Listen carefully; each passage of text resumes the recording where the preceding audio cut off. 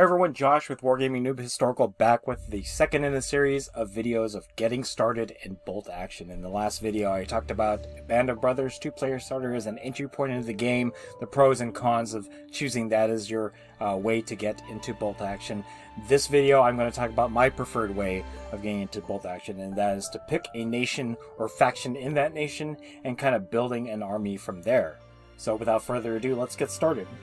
So like many wargamers out there, just getting started into a wargaming system, it can be kind of daunting to kind of just get into it. And while Band of Brothers is an okay way to get into it, you're kind of locked into either playing the Panzer Grenadiers or the US Airborne. And while you can kind of build out from it and add different factions, like for example US Rangers or Waffen SS for either of those factions and nations.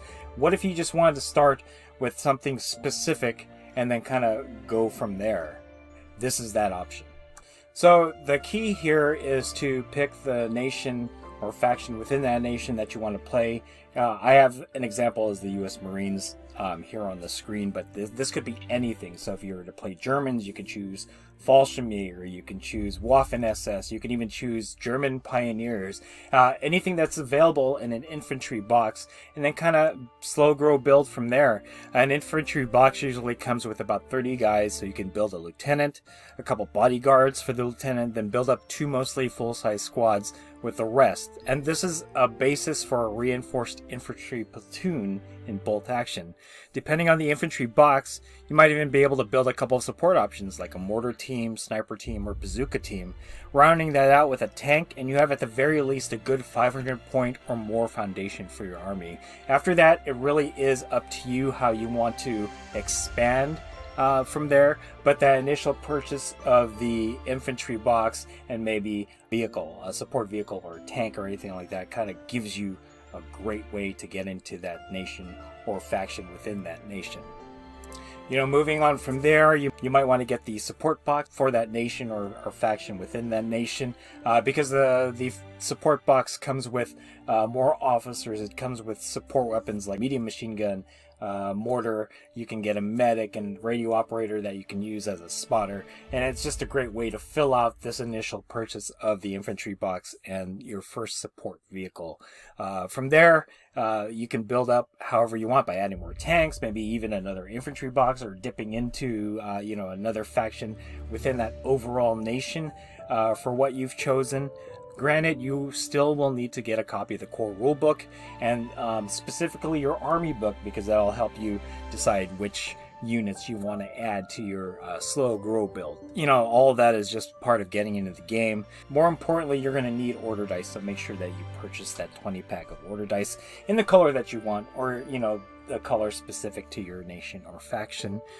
And then lastly, you'll want to go to easyarmy.com. That'll be for your list building. This will allow you to build lists based on a campaign or an era within bolt action, like early, mid, or late war and stuff like that. And it is free, so that will allow you to build your list without having to put any more money into like a list builder. As I said earlier, this is my preferred way of getting into bolt action, or at least getting into a different nation or faction of bolt action, because it gives you a solid foundation and allows you to choose what you want to play outside of that 2-player starter Band of Brothers. So I'm just going to go through an example.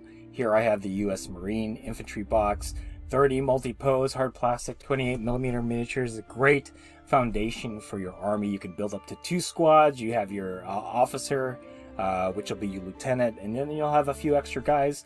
And the neat thing about the US Marine box set is it actually comes with an upgrade sprue, so you can make a bazooka team. You can arm them with all Thompsons or grease guns or shotguns and stuff like that. Let me just bring in this picture up. So this is the weapon sprue, the upgrade sprue. It shows you the different options to make your Marines unique. And this is just in addition to the 4 or 5 sprues that are included in the box. I actually bought this infantry box because I wanted to start a Pacific campaign with the kid, and he's going to play the Japanese. So, a cool thing about some of these boxes is it really gives you a lot of options.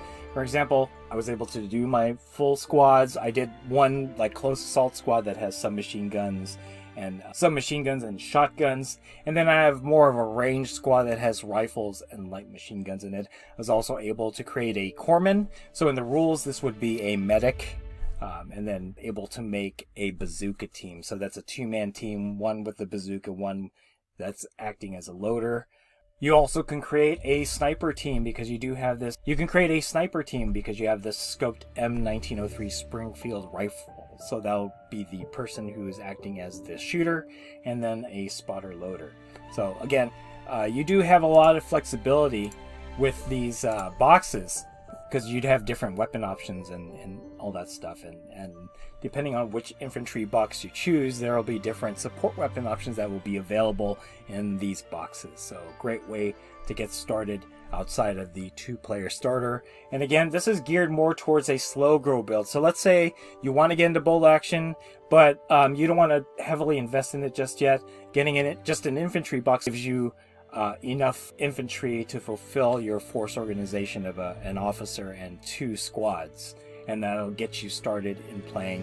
And then after that you can add your support vehicle, whether it's a tank or a half-track or anything like that. So alright, so to sum it all up, this is a great way to get into bolt action without heavily investing outside of getting your core rule book, getting your army book, and your order dice. All you really need is an infantry box, and if you want to, add a support vehicle, whether it's a tank or a half-track or anything like that.